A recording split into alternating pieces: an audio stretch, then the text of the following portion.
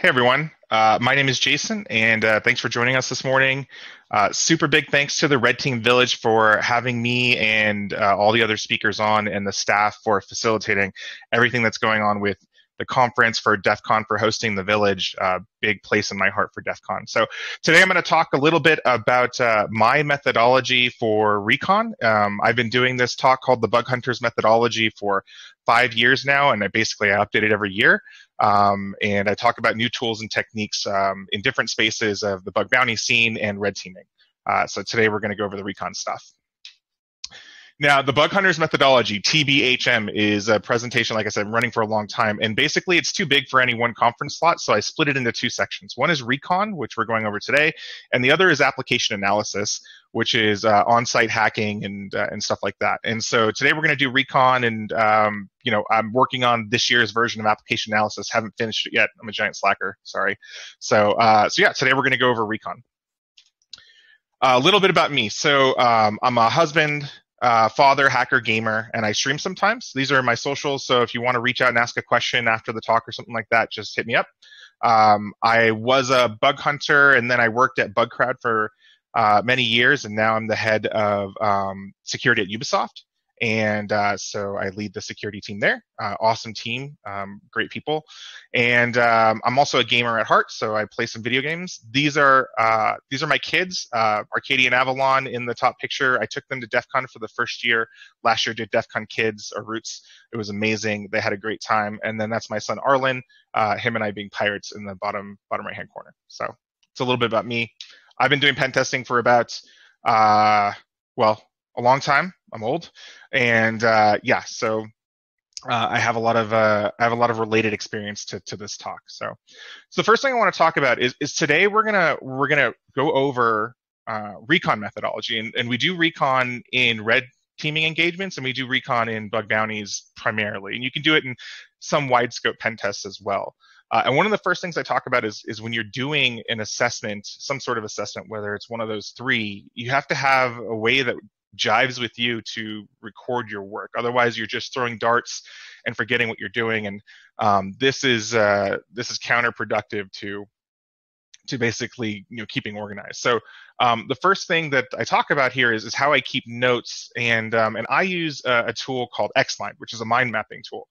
And basically, I create nodes and I create methodologies as checklists inside these nodes, and I track all my domains and which ones I've worked on by color codes. And so this is something I do. I've seen other people do a lot of project tracking for assessments in just Notepad or Vim, or there's some specialized pen test tools. If you're really fancy and you have a subscription, you could probably do it in something fancy like Draudis or something like that. So so there's a lot of tools, but it's just really important to track your work when you're doing recon. Recon is the art of finding as many assets as possible related to a target, and it can get pretty data heavy and dense as you do it. So having a way that works for you to track your data is the first thing that's going to guide you to success. So this is an example of how I track my data when I'm on a target, right? So Tesla Motors has an open scope or pretty open scope bounty on BugCrowd, and this is how I would start off my project with Tesla, right? So in the middle, I have a node in this mind mapping program I use called Xmind, and then on the left hand side, I have their autonomous system numbers, their ASNs. I have any acquisitions they've made. I have some other notes, LinkedIn discovery, and a link to their reverse whois information. And on the right-hand side, I'm starting to build out their root domains, or their seeds. Roots or seeds are terms for things like something.com or teslamotors.com or tesla.com or solar city, right? And so I've started to build out their seeds on the right hand side, so you can see Tesla Motors, Tesla, Solar City, et cetera, et cetera. And as I do this, I'm going to start collecting a lot of data. As I do recon on Tesla, I'm going to collect a lot of data. So that turns into this, which on the left hand side, you can see for tesla.com, that seed, I've enumerated all their subdomains and all of the live links, right? So these are all the live links for tesla.com for their subdomains. So things like, pages.tesla.com, shop.tesla.com, et cetera, et cetera. And then you can drill down into any one of these. And so if I drill into www.tesla.com, then I have my methodology notes for that single site, which, inside of that node, I keep all of the questions I ask myself when I'm I'm basically looking to hack a website, right? Like, does the site have multiple user roles? How does it reference users? How does it handle special characters? What are dynamic parameters? Does it have an API component? What kind of errors am I seeing? Does it have file uploads? Have I done JavaScript analysis for paths? Have I done content discovery? All these questions that you're normally going to, kind of keep in your methodology. I apply these all to each one of these subnodes. And then I color code my work based on where I am, right? And this is one of the most important things, I think, is that everything that is not filled in hasn't been worked on yet. So most of this hasn't been worked on yet, but everything in orange means I'm currently working on something, and everything in green, which is there's nothing green on here, I've already done. And so just the way I can do this, and then I can add check marks and other stuff in Xmind to these mind maps, helps me track where I am, so I can easily put down a project and pick it back up if I want. Okay, so today's mission, we're going to talk about wide recon. This is the art of finding as many assets related to a target as possible. So you're a red teamer or you're a bug bounty hunter, and you have a scope of X company. And one of the things you need to do is identify all the websites that they own. Because the more websites you identify, or the more infrastructure you identify, the better your chance is of getting in or finding a bounty, right? And this is a core component in both of those skill sets. And I break down what we call recon into a couple of domains. So finding first the in-scope domains via the program or your project brief. You're finding acquisitions for the company or the target, doing ASN enumeration, doing reverse whois, doing a whole bunch of subdomain enumeration, and then doing port analysis. And then we're going to go into some related topics like some vulnerability scanning and some automation information related to recon, because you'll probably do it in this phase of your workflow. Okay, so you've decided you're going to do an assessment, or you've been handed a red team assessment, or you've been handed a bug bounty that's wide scope, right? That's where we are right now. So the first thing we need to do is parse the program page. So I'm going to use a bounty here, a couple bounties to illustrate, where you would start, right? So here is the brief page for the aforementioned Tesla for Bugcrowd, right? So in their brief, they have star.tesla.com, star.tesla.cn, Tesla Motors, and Tesla Services. And then they also have this catch-all sentence here that says any host verified or owned by Tesla Motors that you can find, is also included in scope. So this is what we consider a wide scope bug bounty. There's lots of stuff that you can do with this. So for your first 4 seed domains are already listed here: Tesla.services, TeslaMotors.com, TeslaCN, and Tesla.com. So we're going to focus on these 4 and add them to our list. And then anything else we can find that is Tesla's is also fair game. So that's great. If you look at a platform like HackerOne, they also have a pretty wide scope bounty, and probably the most prolific bounty available on the internet, which is Verizon Media. And this is like the granddaddy, the biggest scope program I think I know of in the bug bounty scene. So Verizon Media has gobbled up so many brands, and they have so much infrastructure related to these brands and sites and subdomains.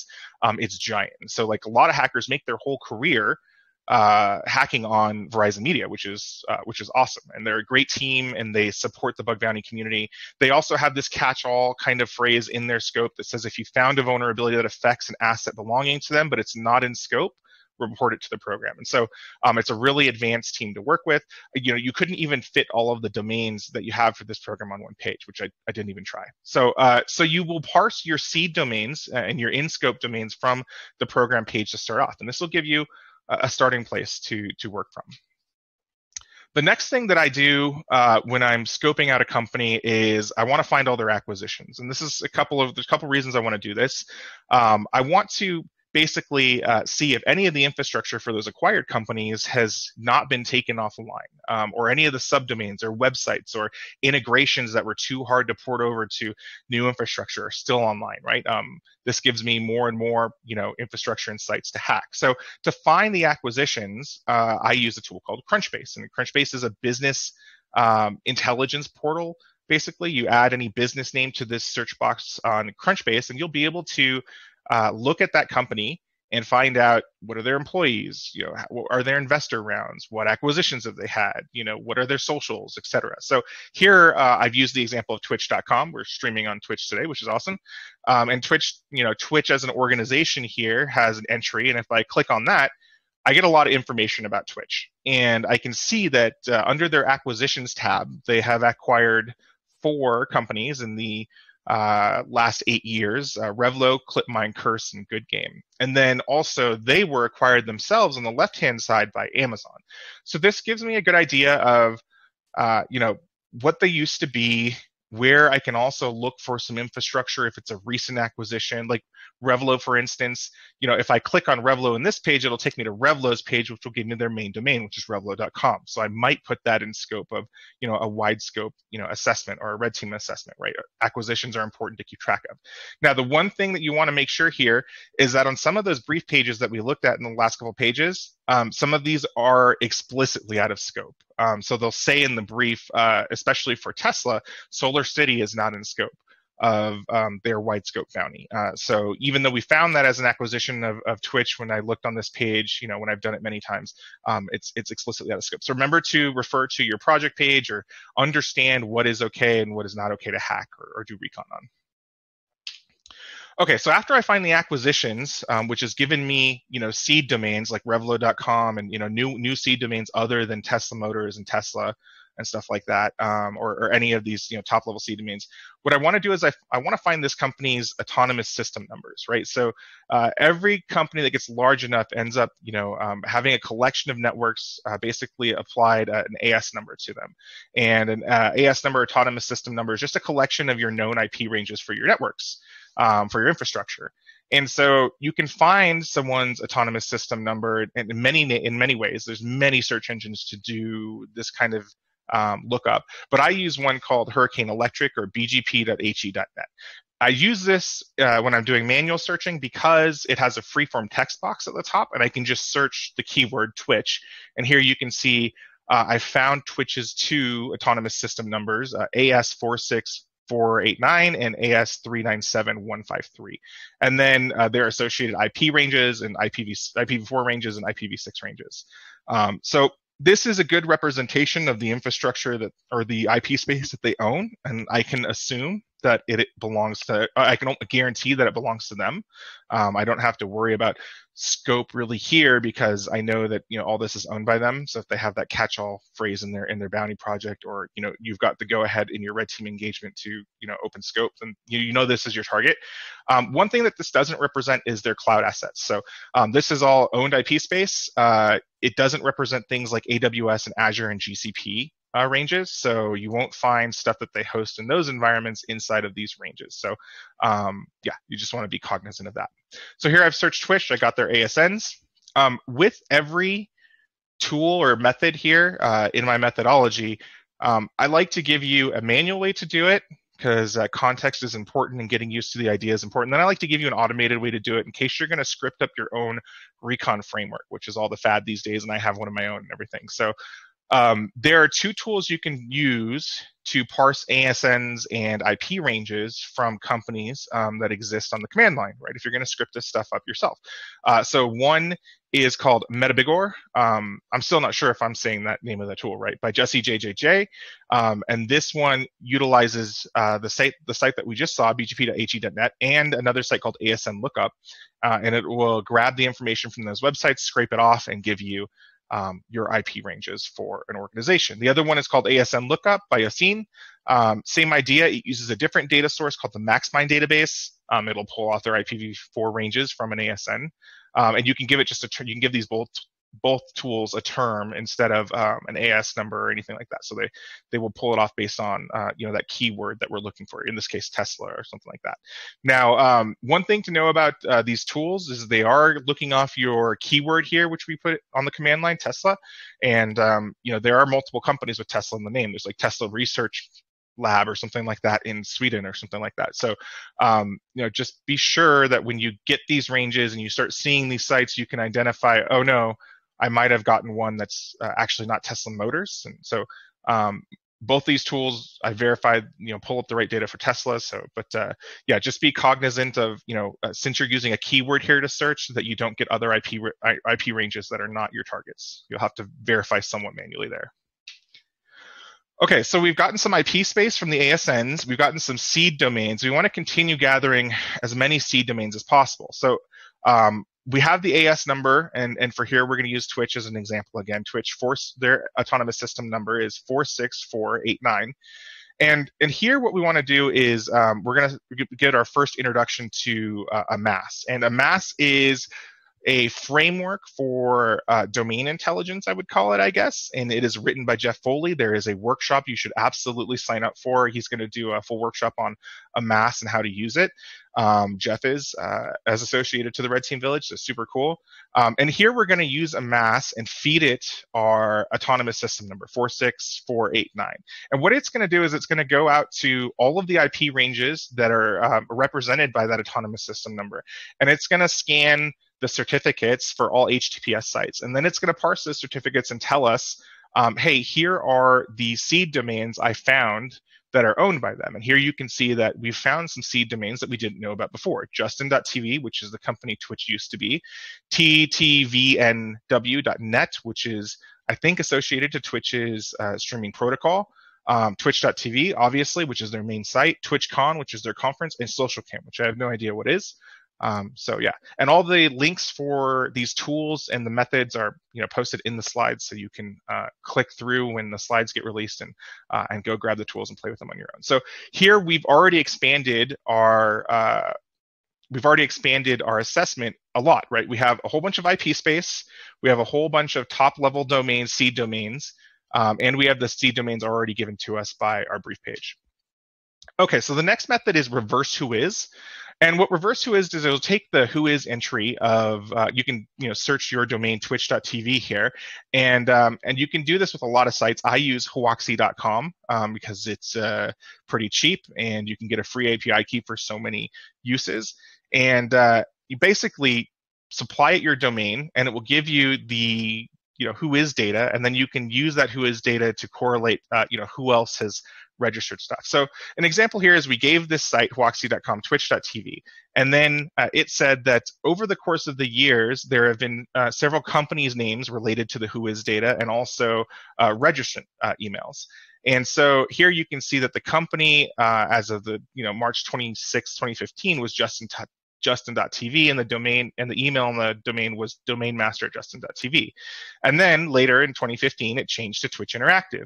And if you click the button right next to those entries, you can see there's 20 other domains still registered to Justin.tv, which could be interesting to us. And there's 575 domains registered under Twitch Interactive. And so we can start pulling back more data, more subdomains, more root domains from these links when we click on them.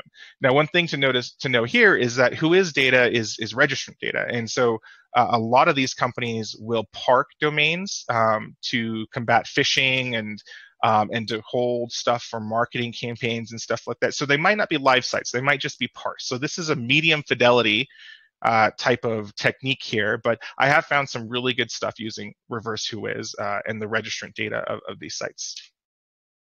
There is a tool to do this type of analysis. It's called DOMLink, written by Vincent Yu, Vice Security on Twitter.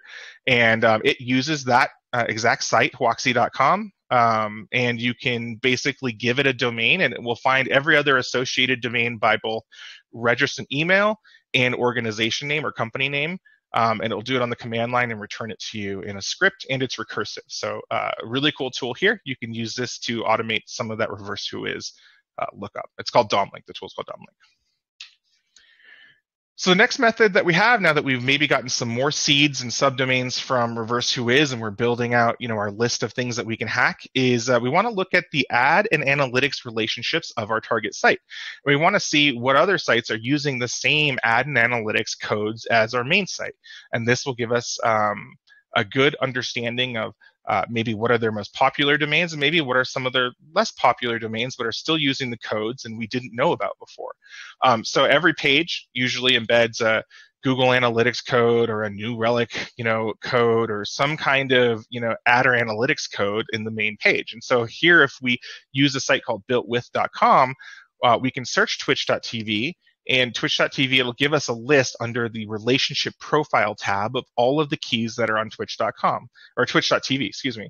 And then you can click on those and see what other sites are using the same ad analytics codes, and maybe we didn't know about those before. So here we can, it's hard to see on the bottom, but we have a couple entries that we didn't know about before. manversusgame.tv, twitc.tv. We knew about twitchcon.com from the previous method, but we're starting to build out more domains that we can see that are related to our target. So ad analytics relationship profiles is a pretty powerful technique. I've used it for success a couple times. You can also do this directly from Firefox or Chrome. They have an extension for this site called Built With, and you can just install it.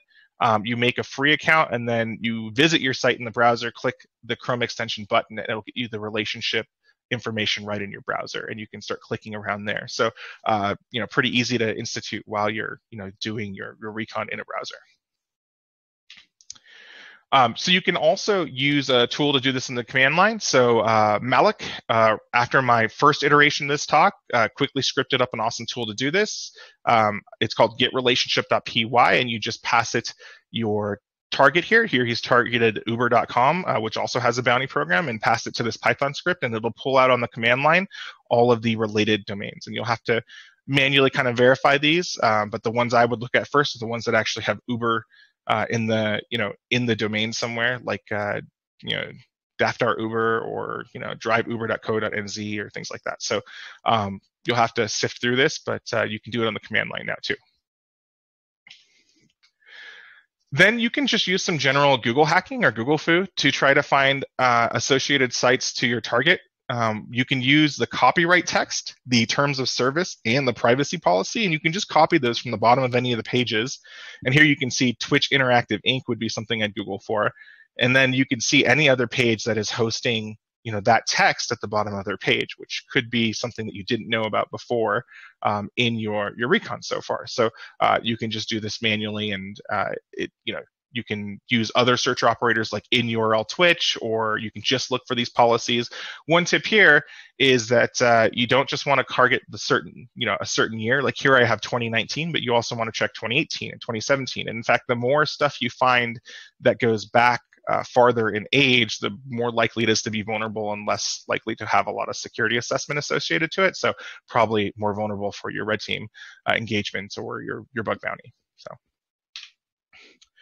All right, the next method that we're going to use to find some seed domains or related infrastructure is Shodan. I have to admit, I'm not a Shodan ninja, but I know a lot of red teamers are, and I actually love Shodan. It's just a failing of mine. I need to get better at it. But there's a ton of search operators we could use here on our domain twitch.tv. And what Shodan is it's this site that is a site that hosts information from an infrastructure-based spider.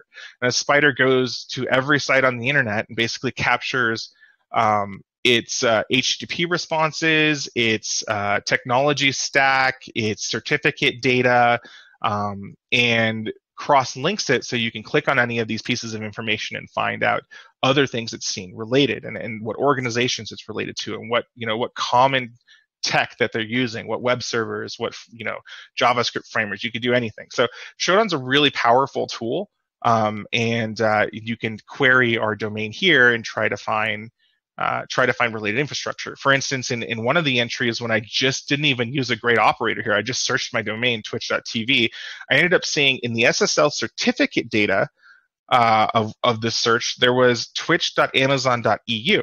And now I need to ask myself a question like, is that in scope, right? Like that's not verbatim a Twitch domain, but in a red team assessment, if that's related to Twitch infrastructure, well, maybe it's a target that I can go after. So Shodan can give you a lot of good information. Okay, so we found seed domains, stuff to start with. Now what we're going to do is we're going to try to find subdomains for those seed domains. And so these are things like www, www is a subdomain, but also admin.tesla.com or forums.tesla.com or something like that, or forums.twitch.tv or whatever. We're going to try to find subdomains. And so this idea of starting with seeds and then moving to subs really is going to multiply. The more seeds you find, the more subdomain enumeration you can do, the more subdomains you find, or the more is related to how many sites you find. The more sites you find, the more successful you'll be inside of your red team engagement or bug bounty program. So for subdomain enumeration, I use 3-ish different methods to get subdomain information. One is linked in JavaScript discovery. Another one is subdomain scraping techniques, and then subdomain brute force. And then there's some auxiliary stuff I use as well. So we're going to run into those right now. And this is the bulk of what a lot of tools are doing right now. And so you'll see a lot of favorites in these slides. So the first area we're going to use to find subdomain data is, or the first technique is linked discovery and JavaScript discovery. So linked discovery, what is it? It's basically using a web spider to visit a site like twitch.tv, land on it, and spider all the HTML links, right? Pretty simple, right? And any of those that come back with a subdomain, we just add to our list of in-scope targets, right? And so this is pretty self-explanatory. It happens naturally when you're using tools like Burp Suite and you're spidering a site, but I'm going to walk you through how I do it. I'm going to use Burp 1.7 because I like the UI better, but it works as well with the crawler or the scanner in Burp 2.0. So, use whatever you want, and then I'm going to give you some other methods to do it. So the first thing we do is we load up Burp Suite, which is on the right here. It's side by side to our site, and we just visit our site through Burp Suite the proxy. And Burp Suite the proxy will capture all this data. We've only visited one page. If you visit twitch.tv ever, you see that it has cross-linked and it does request a lot of stuff because it's a streaming media site, and so there's a lot of stuff going in the background when you go to twitch.tv. So you can see all that data on the right-hand side. This is everything that's either been linked on this page, or it's actually been requested. Actually been requested is the stuff in black, seen is the stuff that's in gray. And so what you do is you visit your page, and then you have to set up a rule, some type of rule, and you can do this by going into the Target tab and the Scope tab. And then you click this box that says Use Advanced Scope Control. And what I do is I enter in just a keyword here in Advanced Scope Control, which I just say Twitch, right? So I want to see in Burp anything that has Twitch in the URL at all, no matter where it is, it has that word Twitch. And you could also add some more here because we've seen in our previous analysis, TWT is also part of their domain naming nomenclature, right? And so you can add a couple of these scope rules, and then you go back to your site map and you click on the ribbon bar up at top, or the filter bar, and then you say show only in scope items. So now this will just show in our sitemap all the twitch.tv links, right? So we already have a good list of subdomains here, right? Sentinel.twitchservice.net, api.twitch.tv. So we have a lot of stuff with Twitch in the name here. We know that most of this is probably related to Twitch. This gives us exponential areas to hack, right? And this is pretty good. But if we select all these and then we spider them with Burp using Burp Spider, it will then go to all of them and find their links and find subdomains references in their pages. And we can do this recursively until there's nothing left to find. So here I'm going to select all of these, and then I'm going to spider them. And now you can see, since I had them selected, everything in orange on the right-hand side was stuff I knew about before I spidered. And then after I spidered with Burp, everything in white is new stuff. And you can see I found a combination of a lot of stuff here. I found subdomains for twitch.tv, and I've also found some new root and seed domains like twitchapp.net and twitchservice.net and x-twitch.tv. So this is a hybrid technique. It can find you new seed domains or roots and subdomains. And so now I have all of this domain data.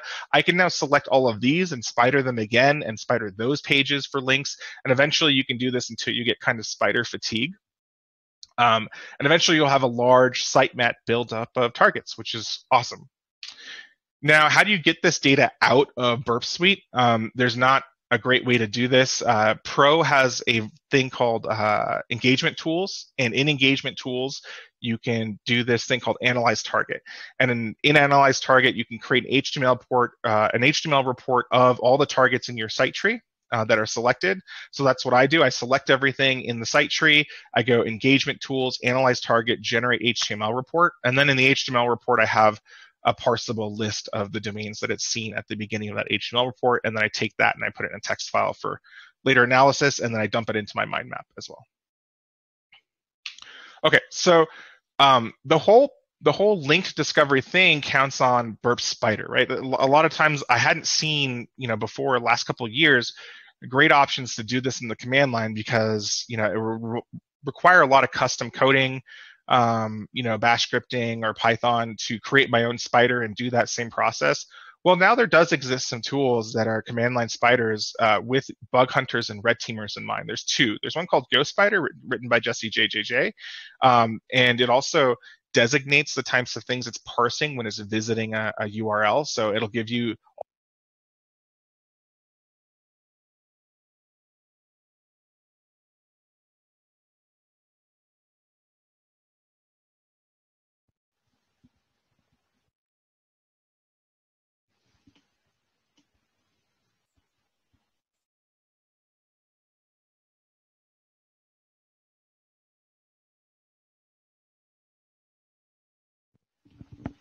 okay. Hopefully you guys can hear me. Headphone problems. I'm gonna plug it in. I can hear you. Okay, great. I was getting beeping in my ear, so maybe it's just running batteries. My bad. Okay, so you have two spiders here that you can use in the command line: Ghost Spider and Hack Crawler by Hackluke. And both these are awesome. They both have some functionality that will parse out the types of things you're getting, like JavaScript files, subdomains, URL endpoints. Some of them will give you, I think, parameter names and stuff like that. So you could institute the whole process of link discovery by scripting up Ghost Spider or Hack Crawler if you wanted. I still use Burp, but these are invaluable tools to have at your disposal, just like a crawler that can do some analysis. So keep them bookmarked for when you might need them. Okay, so the next place we're going to get subdomain information is by analyzing some JavaScript. And one of the tools I like here, just because it has this kind of little added benefit that I think that I haven't seen many places before, but maybe some other tools are starting to implement it now, is a tool called Subdomainizer by Niraj Edwards. And what it'll do is it'll take a JavaScript file, you have to point it to a JavaScript file, and it will parse out all the cloud services, the subdomains, and it'll do this little extra thing where it uses the Shannon entropy formula or algorithm to identify things that look like API keys hard-coded in JavaScript, which is already kind of a vulnerability if you find a private API key or credential hard-coded in JavaScript, which I know sounds crazy to a lot of people. Like you would just find a hard-coded private API key, but this happens all the time. Like all the time it happens. And so this is what I like to call like a forward-thinking type of thing, is using like an algorithm like this to identify keys. Sometimes it's a little noisy, but a lot of times it finds you good stuff. So I like this tool to point at all the JavaScript files I found already, on some of these sites. If you're just looking for subdomain information, there's another tool called Subscraper by Cillian Collins, which has recursion built into it, which can do this method as well, but it doesn't do the API key part. So point this at JavaScript files you find on your site, and you can get back a whole bunch of subdomains and cloud services that the site might use or the target might use. All right, so that's link discovery and JavaScript analysis for subdomains. Now we're going to get into the big meats of what like a lot of people do is subdomain scraping. Now the idea of subdomain scraping is going out to these websites on the internet that have search boxes, basically. So there's all these projects on the internet, search engines, security websites, certificate like projects and stuff like that. They all do different stuff, right? So Census or like RobText gives you infrastructure information. The Wayback Machine, houses information about domains and their responses, years past, and everyone's probably used the Wayback Machine. The certificate sources down here, some of them are certificate projects to provide certificate transparency. Search engines, obviously, you know what search engines are. And then there's a whole bunch of security sites that do different things, like give you a rating on how malicious a URL or a site might be, right? The common thing that these all have is either have an API or a search box where you can put in a domain, and they will search that domain and they will tell you anything they've seen related to that domain. And if you put in a domain like Tesla.com, the information that comes back is parsable, and you could possibly find out that they know about some subdomains of Tesla.com that we don't know about.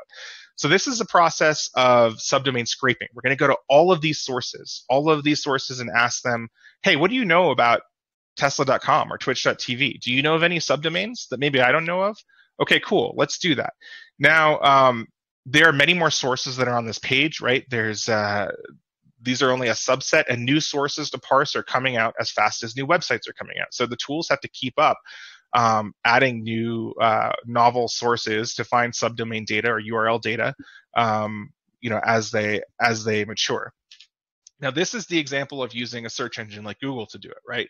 So here, what we're doing is we're searching with the search operator site.twitch.tv, and we're saying, I already know about www.twitch.tv, so we're saying minus www.twitch.tv, and we already know about watch.twitch.tv, so minus watch.twitch.tv, and minus dev.twitch.tv, because we already know about that. So now Google's only showing us things that are not those, and so we can do this process, keep on minusing out domains until Google doesn't know anything more about subdomains related to twitch.tv, and that way we can basically get a full inventory of what Google knows and what Google knows about subdomains for twitch.tv. So this is an example of doing it manually with Google, but luckily you don't have to do this yourself. There's tools out there that will do this type of analysis, this scraping for you. The first one is Amass by Jeff Foley, and the Amass team. There's a whole team behind this. And there's two tools I use here, Amass and Subfinder, but we're going to look at Amass first. Amass has probably the most sources for any subdomain scraping tool in existence in its enum section, right? Amass is a framework for domain information, but the one that actually pulls this method's results, subdomain scraping, is called Amass enum. And here on the right-hand side, you could say we gave it twitch.tv, and it went out to a whole bunch of sources it's had in its databases, and it reached out to their web pages on the, using curl or, whatever. I don't know if they use like headless Chromium. I don't know exactly what they're using. And then they parse those pages for subdomains for twitch.tv, and they give us a list of all the subdomains for twitch.tv.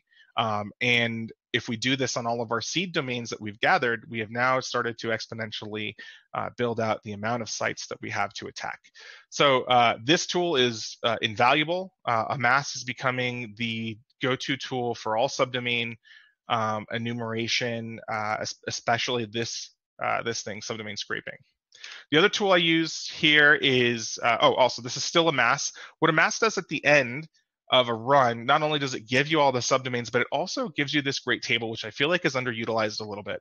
And this table tells you, okay, I discovered 439 subdomains, and here is where they were inside of these ASNs. And you can see that most of Twitches were in Amazon's ranges, which makes sense because they were acquired by Amazon, but you can see some of them were in other ASNs, right? And I've had instances where, not on Twitch, but on other projects, where there was a whole ASN related to the company I didn't know about that I found out because Amass built this table. They're like, hey, 70 of these subdomains we discovered appeared in this ASN or these IP ranges. And then I look at that and I'm like, oh, I wasn't initially looking at those ranges. Weird. Let's go back to the beginning of my workflow and start enumerating those ranges. So this table is super cool. It also gives you information on their third-party kind of tools they're using. Like here, you can see that Twitch is using Bitly and SendGrid and some other stuff. So it also gives you information there in Fastly. So yeah. Okay, the other tool I use for subdomain scraping is Subfinder.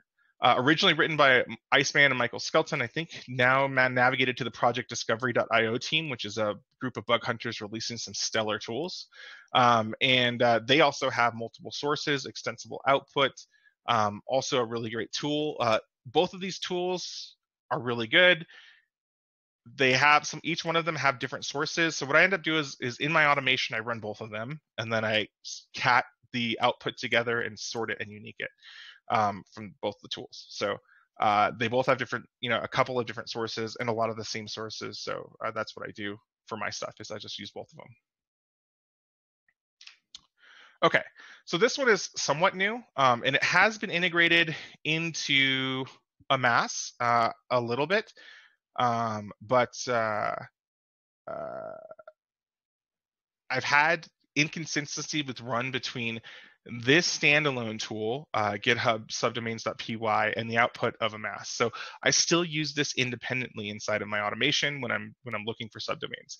So This tool is called GitHub subdomains.py, and it's still scraping. And what this is doing is it's going out to GitHub as a source. And basically, you're providing GitHub, and if you've ever been on GitHub, they have the search box up top, and you're saying search for twitch.tv. And then anything that comes back with twitch.tv as a piece of source code, it will parse out the subdomains from that piece of source code. Now, this was written by Gwendol Kuik, and I still don't know if I'm saying Gwendol's name right, but that's okay. Gwendol wrote a whole suite of tools for GitHub enumeration, how to find secret keys in GitHub related to an organization, how to pull email addresses out. He has a wonderful blog, and it's linked here in this slide with a whole bunch of GitHub tools. Now, GitHub subdomains is just looking for subdomains.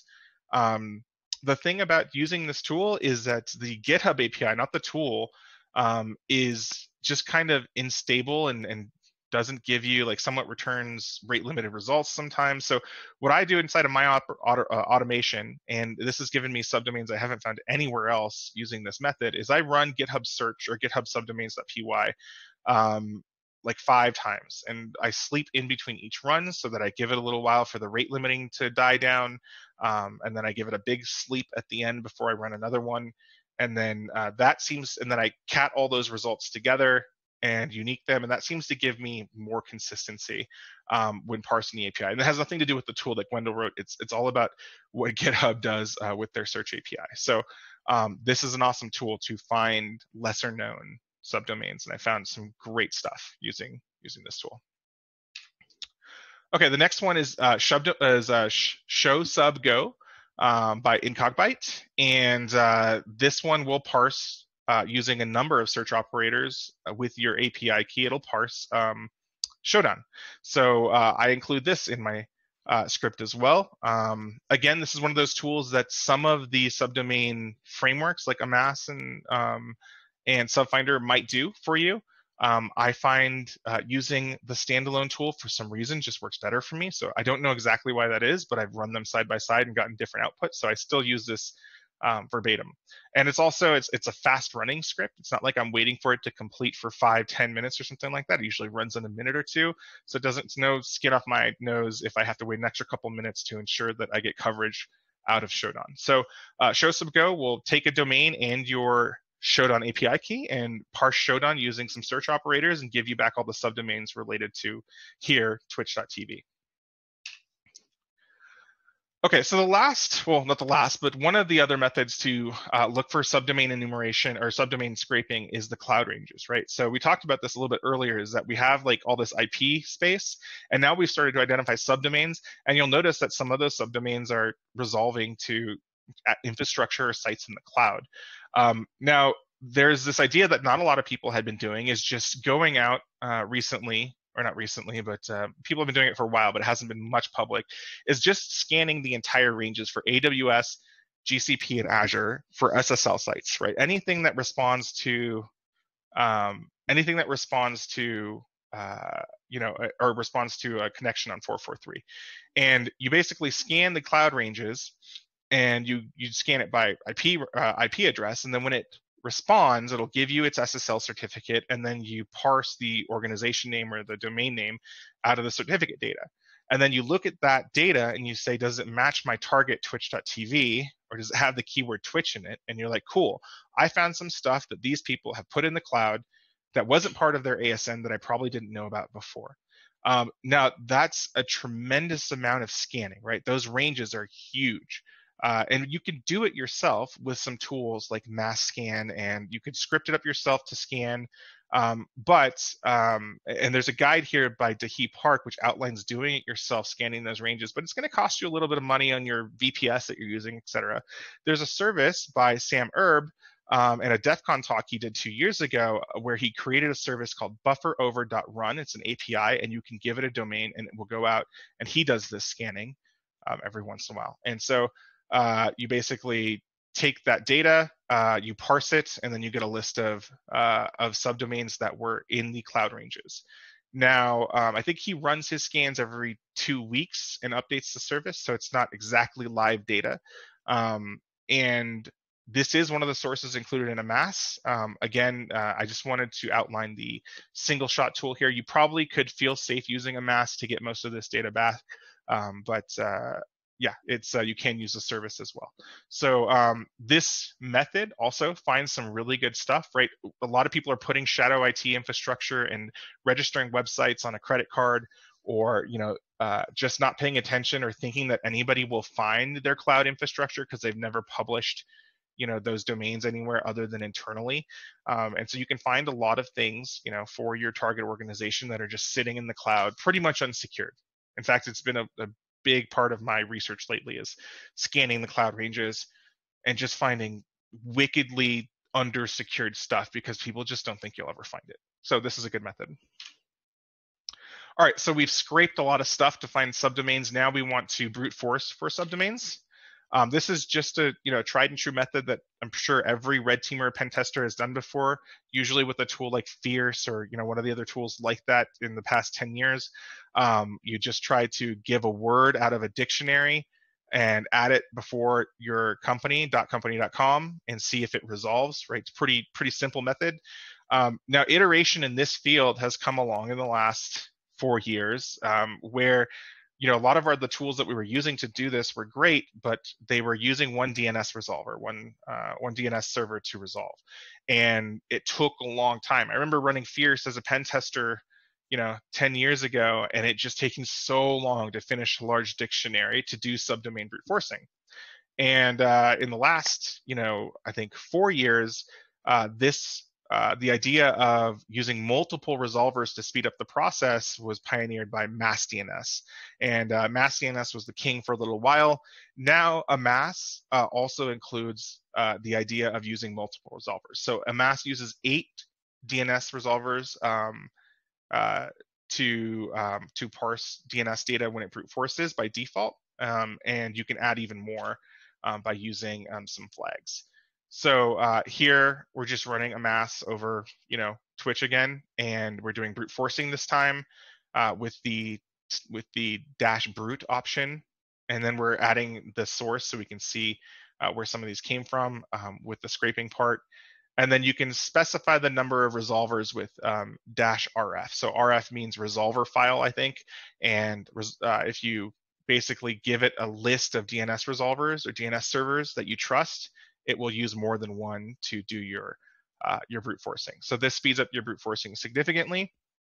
I've also heard that another alternative to using Amass for this is AS DNS brute. I haven't used it yet, but I've heard it's also wicked fast and has multiple resolvers. So if you wanted an alternative.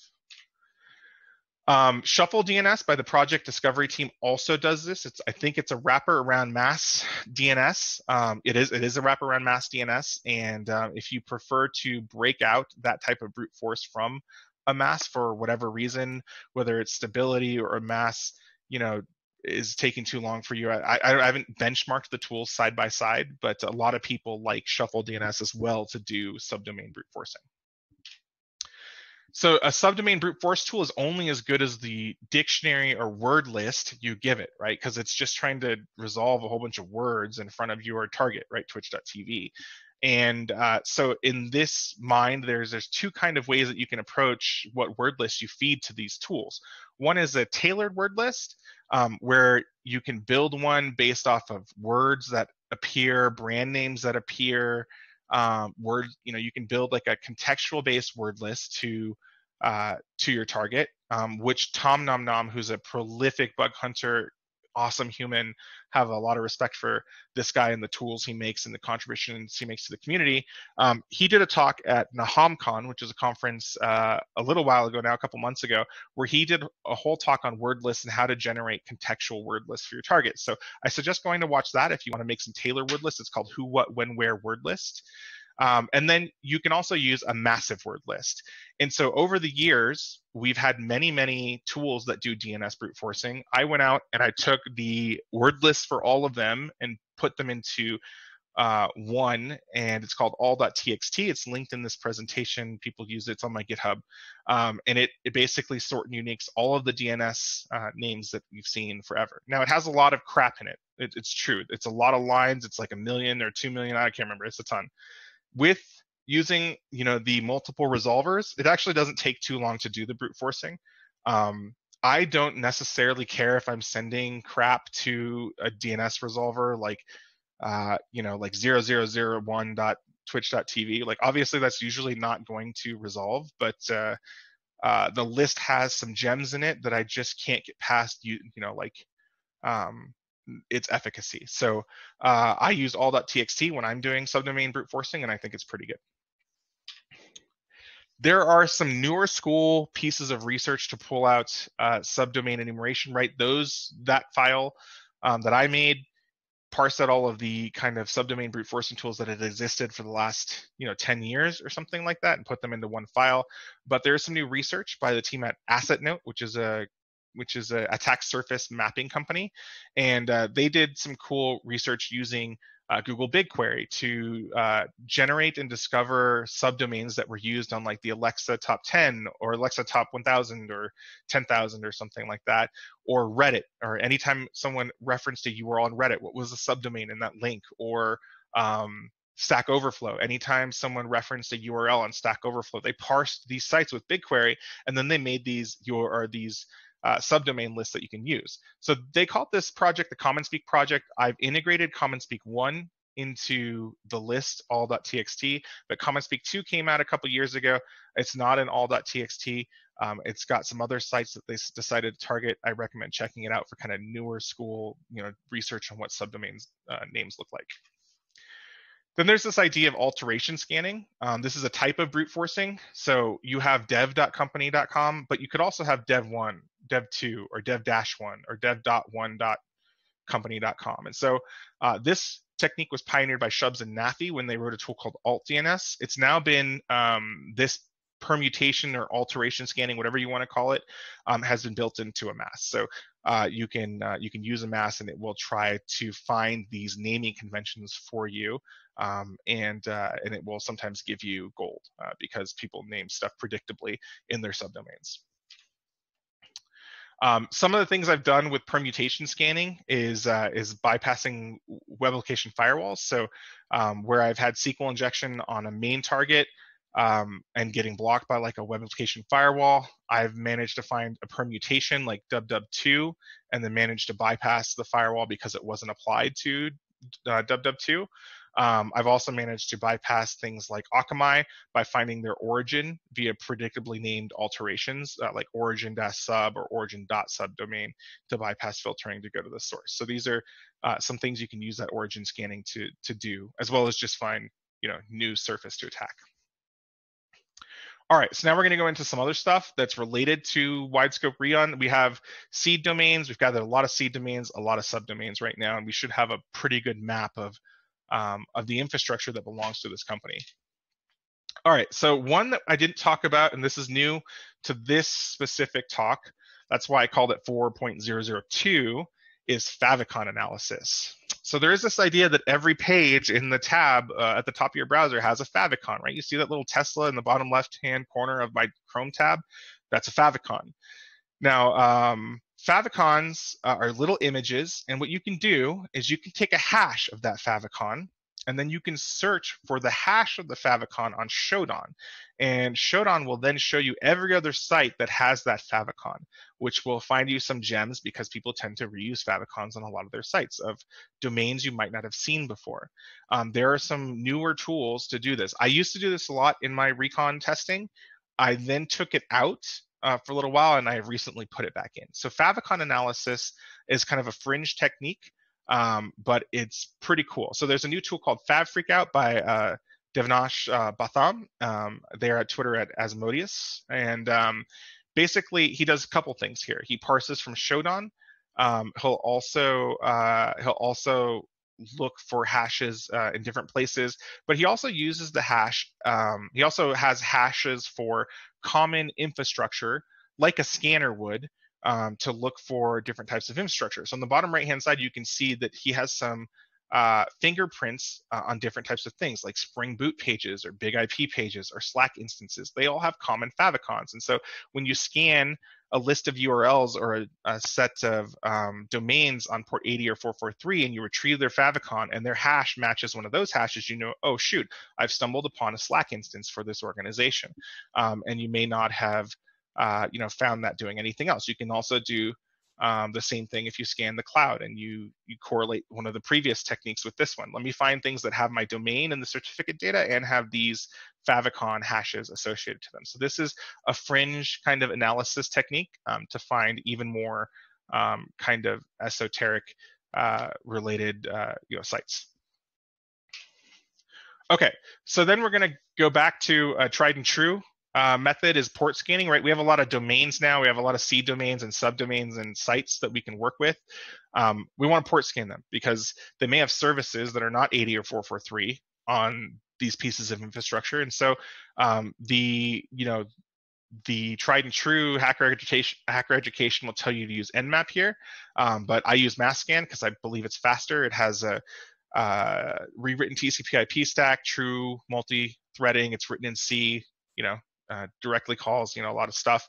So masscan, in my experience, has been faster than using Nmap, even with flags like min parallelism, which there was a huge debate on Twitter the other day of which is faster, min parallelism or using masscan, and people are like, whatever. When I run a scanning tool, a port scanning tool across 400,000 hosts, I have always found masscan and its syntax, its advantages to beat out Nmap.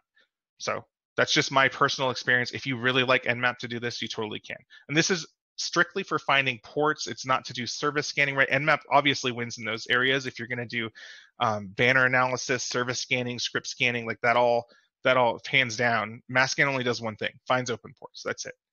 So what I do, or also if you want to learn how to use masscan, Daniel Meisler, one of my best friends in the whole world, he wrote a study guide on masscan and all of its syntax. It's one of the best ones I've seen, even better than the man page. So go check that out and how to use masscan and how to set the flags correctly and how to scan.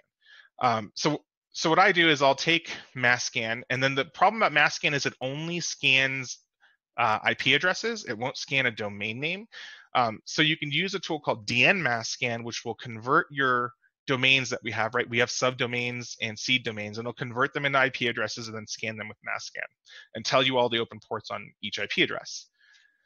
So what I do is I take masscan and I scan that over all of my subdomains, and then I feed that output, because I know it's open, to Nmap to do service scanning.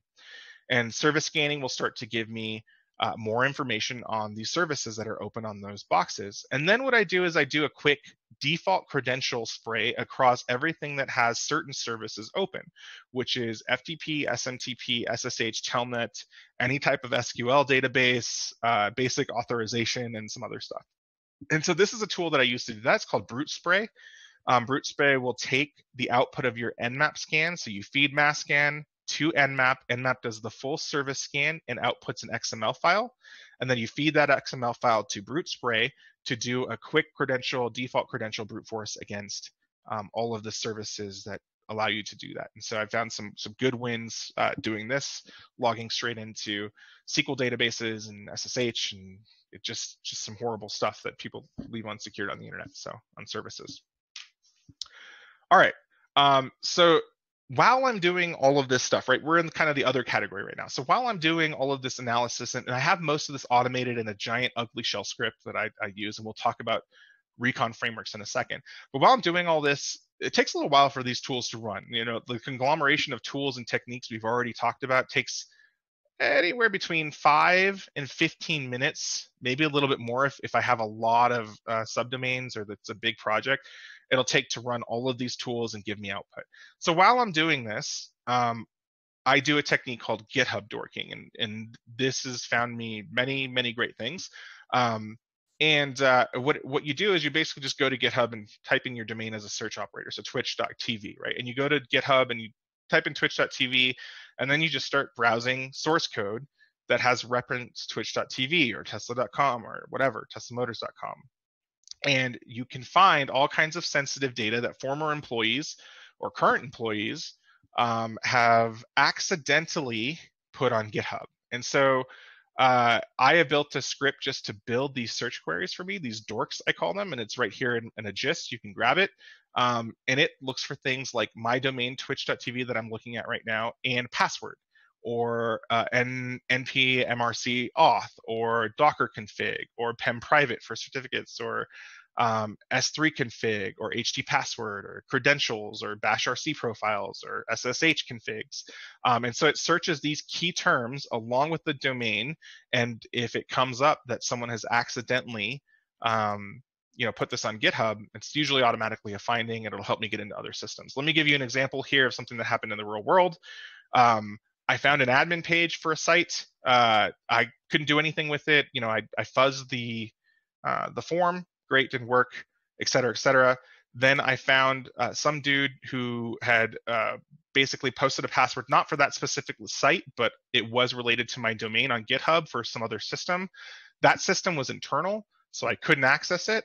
But then I tried to use that password and username on this admin portal I had found that I had no luck before. Bam, got in, stole credit cards, millions of records of data. It was game over at that point. So, so this can help. There's a whole awesome talk here called GitHub Recon and Sensitive Data Exposure on Bugcrowd University by the gentleman. It's probably the best primer on doing this type of dorking to find sensitive stuff on GitHub that I've ever seen. I highly recommend you check that out. And then Gwendol also wrote a GitHub search tool that allows you to do this in the command line and not in the browser, which is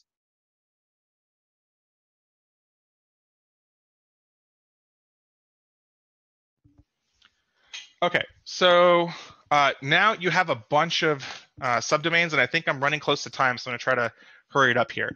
You have a bunch of subdomains here, and now we want to prioritize which ones we test, right? So what you can do is feed all of your subdomains to a tool that does screenshotting.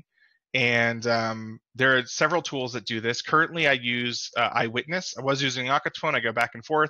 But there's 4 tools here: Aquatone, HTTP Screenshot, Eyewitness, and Witness Me. All are tools that help you take screenshots, and then some do like additional analysis on your domains that you feed it. But more normally, I just use them for screenshotting. Doesn't matter which one you use. Try them out. See which one you like. I like Eyewitness. I feed it a list of domains.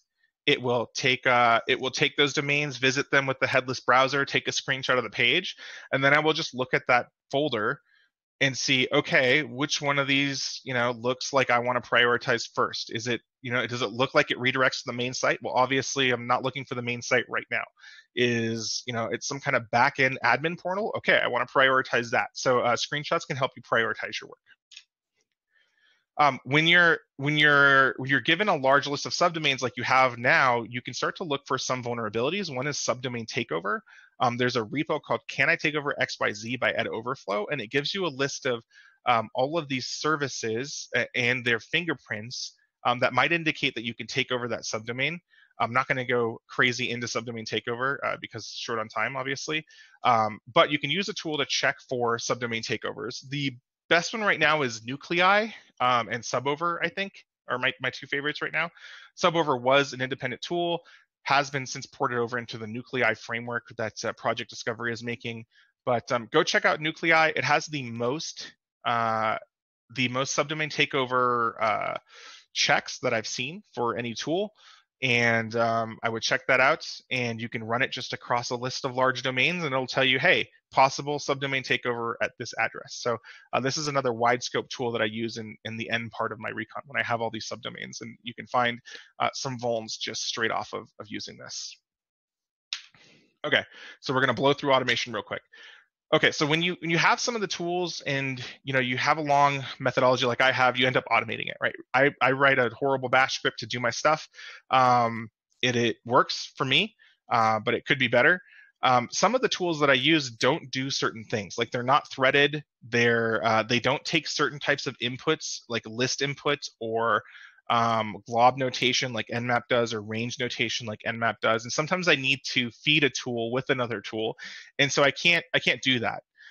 So Michael Skelton, also known as Kadingo, wrote a tool called Interlace, which basically wraps around other tools and lets them do those things. It will thread them. It'll allow you to take different sources of input.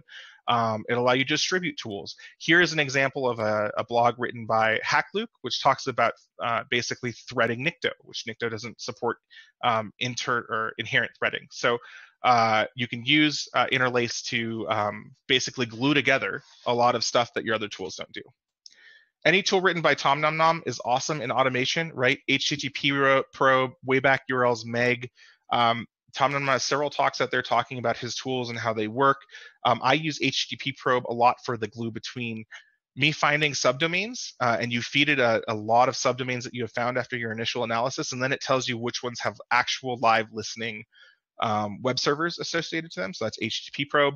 Wayback URLs will find you URLs associated to any old URLs associated to any site that you're currently looking at. Meg is like a directory brute forcer, but for many hosts, and I use this to find some stuff too. So all of Tom Nom Nom's tools are just amazing. All right, last part, I promise. Omar, are we okay to finish this last little bit? Absolutely. Go ahead. Okay, cool. Awesome. Okay, so maybe recon is not your thing, right? I definitely run into hackers who are like, this is the most boring part of assessment to me. And then I run into other people who are like, yeah, recon is awesome. It's like my favorite part of the assessment. So it could be that recon is not really your thing. Finding all these sites is not your thing. Hacking the sites is more your thing.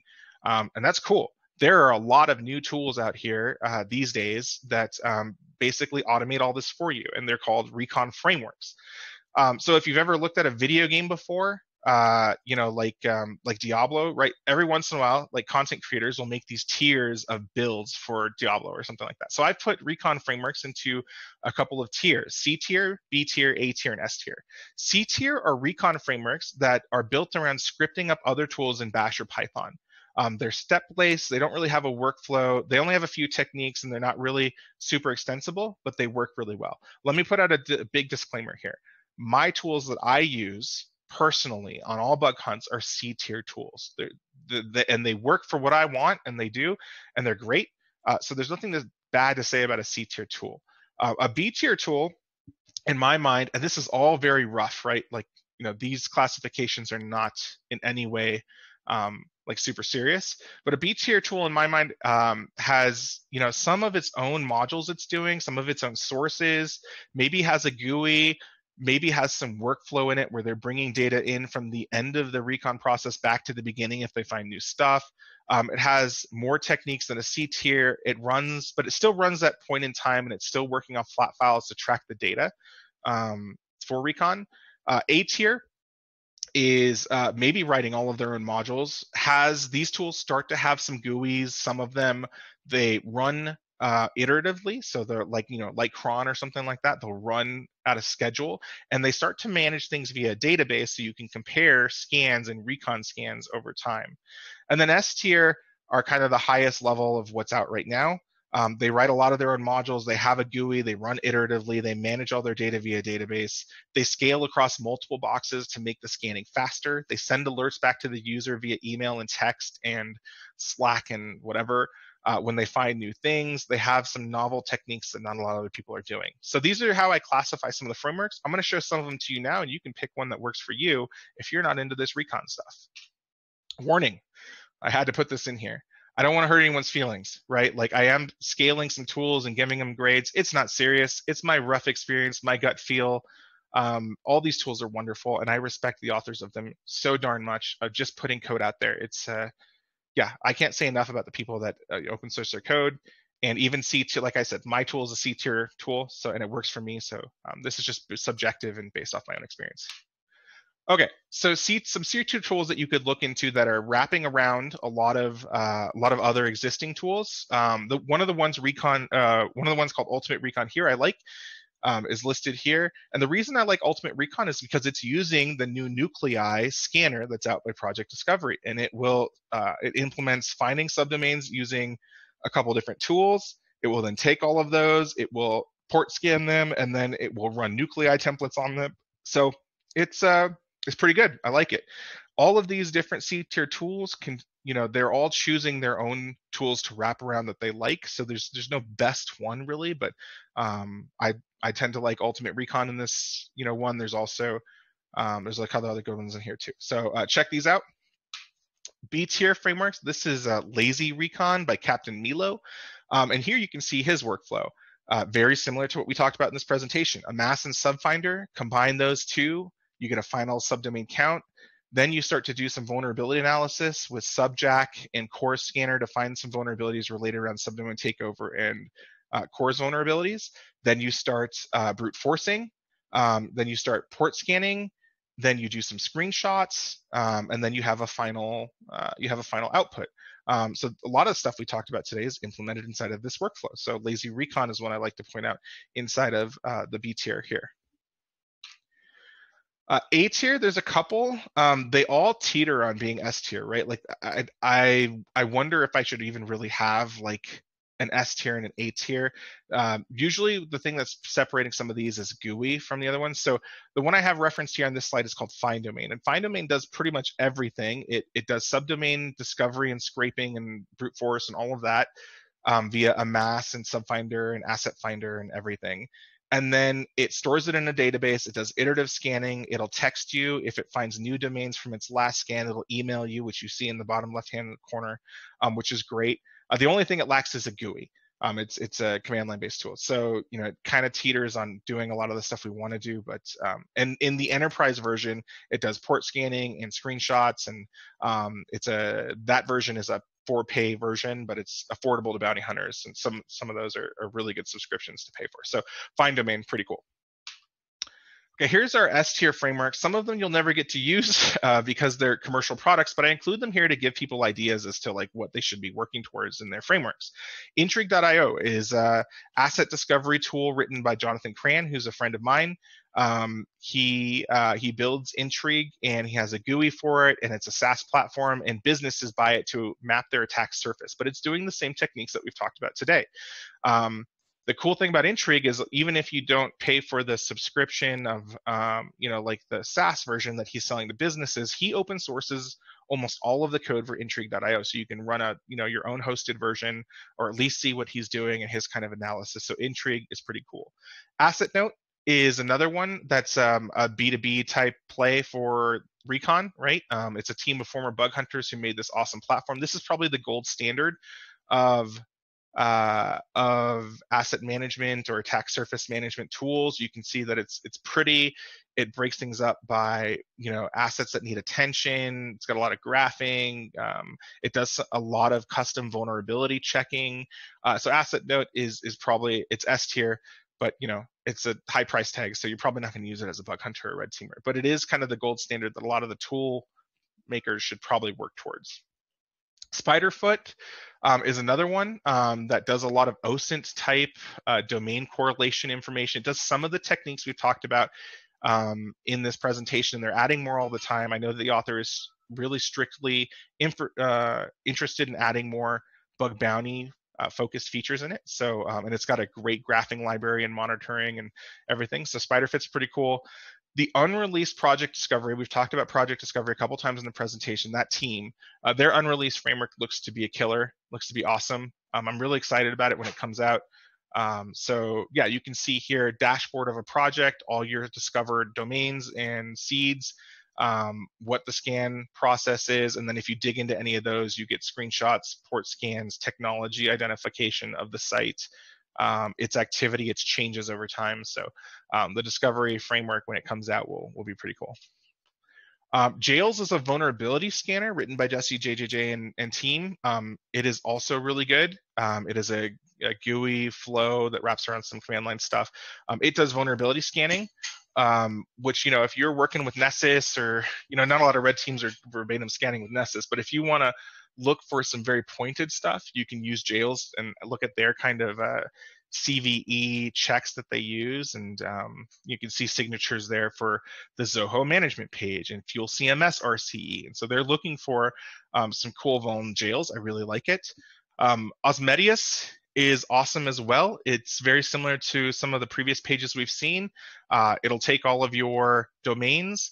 It will do, it'll take all your subdomains, it will resolve them to IP, it will do port scanning on them, it'll tell you the technologies, it will do screenshots, it'll do all kinds of stuff. So Osmedius is also pretty easy to stand up and really good. HunterSuite.io, also same kind of idea. You can see technology parsing, services, domain discovery, etc. Bounty.offensive.ai, same type of deal, right? Includes some vulnerability scanning, technology, fingerprinting, subdomain finding, and then attack graphing. Re-engine is the one I used last week or week before. Re-engine is pretty sick. You can have projects in it that are separate. It'll do the subdomain scanning. It basically takes the methodology that I outlined in this presentation and turns it into a tool, a hosted tool.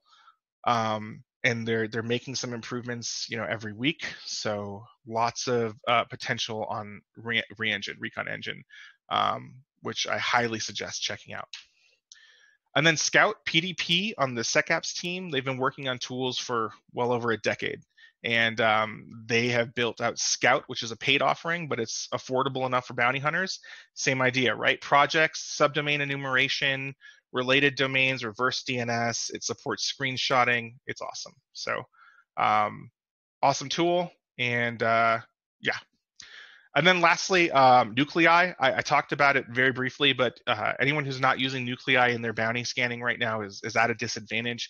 They're coming out with some epic templates for CVE identification, and you can basically build your own via a YAML file, and it's a scanner that'll go out and scan all your domains for vulnerabilities, subdomain takeovers, all kinds of stuff. So I really have been using Nuclei to great success lately. And that's it. That's all I got. So that's the Bug Hunters methodology. And thanks for giving me the time today. I really appreciate it. Sorry, I went over a little bit. No worries. Thank you so much for the presentation and amazing support. And once again, from the bottom of my heart, thank you for supporting DEF CON and the DEF CON Red Team Village. And thank you for having me. Reminder for everyone here, please take a look at all the talks and activities that we have in our website. We have the CTF, of course, the Cyber Wraith contest as well. Tons and tons of activities throughout this weekend. The link should be in the description in the bottom of your stream. I know that